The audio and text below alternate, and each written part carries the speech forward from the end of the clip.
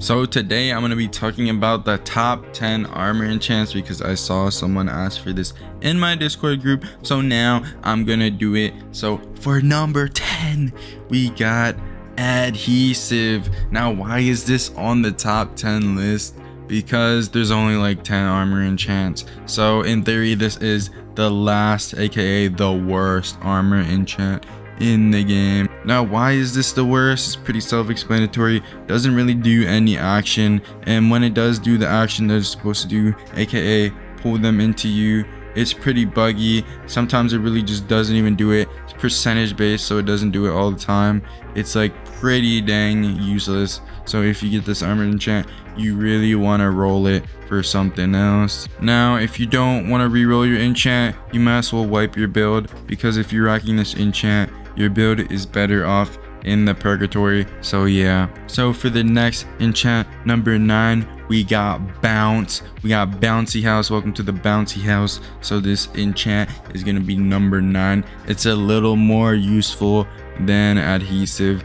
It kind of works as like a vent, but hey man, barely procs, kind of useless, doesn't really do anything. And yeah, it's percentage based too, and it's a very low percentage too at that. So yeah.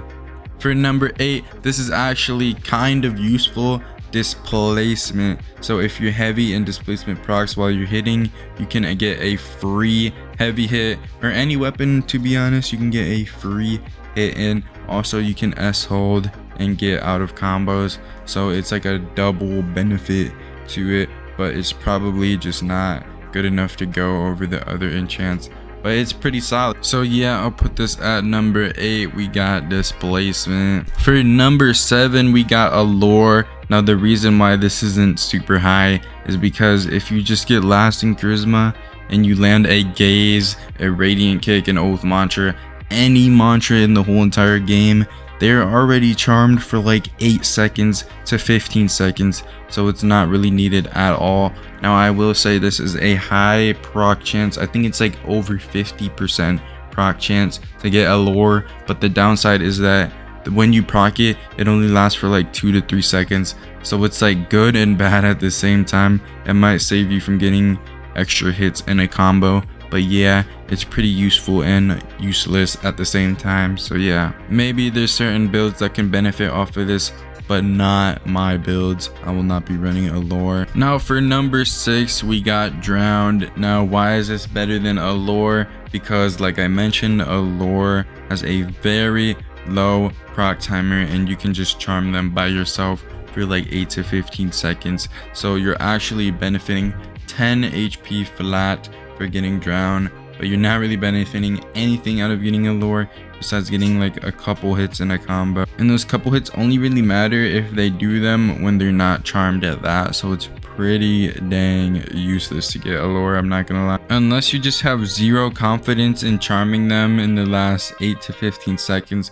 to the point where you just want to run allure and you don't want to fight at all. Then maybe it might be good for your build. It's situational, so yeah. But for number 5, we got stench. If you run stench with like a resistance high HP build, you can get a lot of percentage off of your enemy just by purely existing, and it would be better than drown in my opinion, because honestly one stench proc is probably 10 HP, and if you do more than that by having a semi-decently tanky build or just surviving more than like 10 seconds, I'm pretty sure it would proc twice and do more than 10 HP, making the difference more than drown. So yeah, I'm gonna put stench at 5. For number 4, we got ferocity, but stench might even be better than ferocity because ferocity is based on tempo, but stench procs the same effect every single time. So hey man, but at the same time, ferocity protects you from range attacks, I'm pretty sure, and stench does not hit the enemy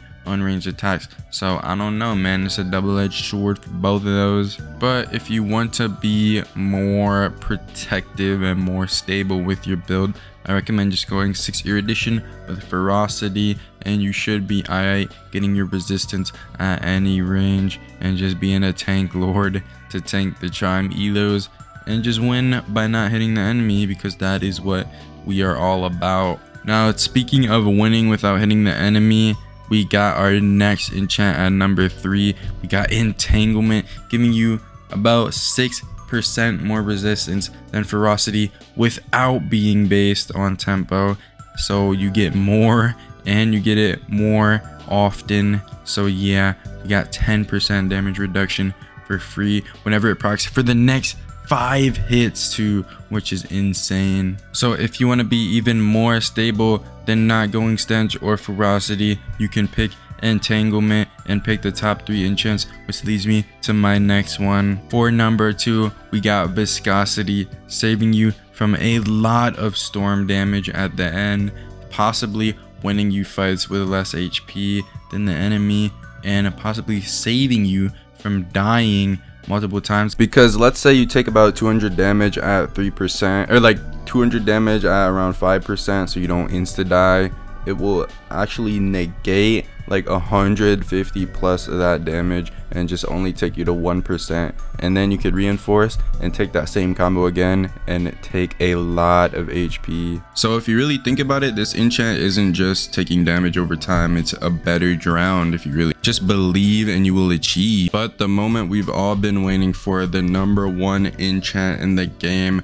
I'm gonna pick Multiplicity itself, because unlike Viscosity, you don't have to be one shot. You can just get hit by like a heavy that does 50 damage, let's say, and you like negate all of that 50 damage. So if you think about it, it's drowned but with 50 HP, and it procs multiple times, so you can get like 150 extra HP plus from a fight, depending on how tanky you are, depending on how much times it procs. But I'm pretty sure it's gonna proc at least 2 to like 4 times a fight, so that's gonna be giving you like at least 80 HP plus just by getting this one armor enchant. Okay, that may be an exaggeration, probably like 50, and it has some side actions that it does, but yeah, this enchant is pretty overpowered. So yeah, you're gonna want to get Multiplicity on every single build that you make. If you do not get it, Archmage will personally come to your house and wipe your build, so you're gonna want to get this enchant. Also, you're gonna want to like and sub if you enjoy my content, or Archmage will ban your account, your restore will be denied, and Argomas will eat all of your food at 3 AM. So yeah guys, thank you for watching, and peace.